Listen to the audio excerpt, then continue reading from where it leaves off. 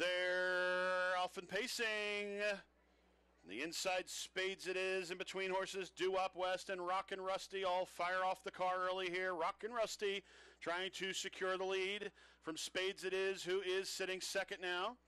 Getting away in third is Due Wop West. Back in fourth is J.J. Tanner. Fifth on the outside, A True Rock Star. Then we come back to sixth.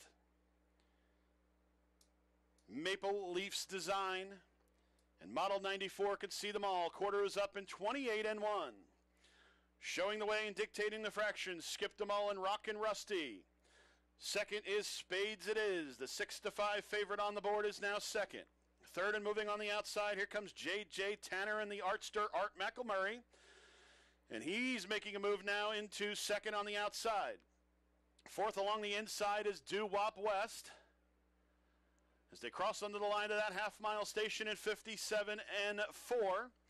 Then fifth on the outside is A True Rock Star. That one slides back to the inside. Now moving to the outside, here comes Maple Leafs Design and Kim Pluta.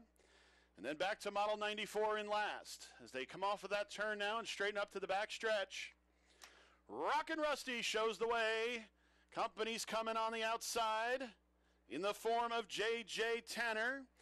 The inside in third is Spades It Is, waiting patiently for that passing lane at the top of the stretch as they go by the 3/4 mile marker in 1:26-3, 28-4, third panel for Rockin' Rusty, who shows the way. J.J. Tanner on the outside. Spades It is looming large in the pocket.